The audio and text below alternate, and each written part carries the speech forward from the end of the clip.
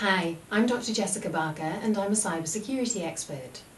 Cybersecurity is all about how we can safely use information that is now more networked and connected than ever before. We use technology to share in an unprecedented way, with nearly 60% of people talking more online than they do in real life. And we increasingly rely on the internet for the delivery of our goods and services, for example, carrying out far more online retail transactions in the UK than in any other country. The internet economy is worth more than the healthcare, construction or education sectors. But with these benefits, we also face growing threats. Spending and making more money online has made the UK more of a target for cyber criminals.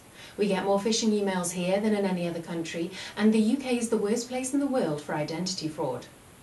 Cyber techniques are also increasingly being used in terrorism and warfare.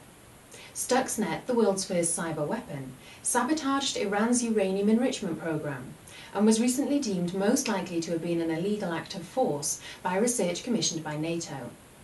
Britain has recently responded to this changing cyber landscape by forming an unprecedented group that shares real-time cyber attack intelligence between businesses and across government.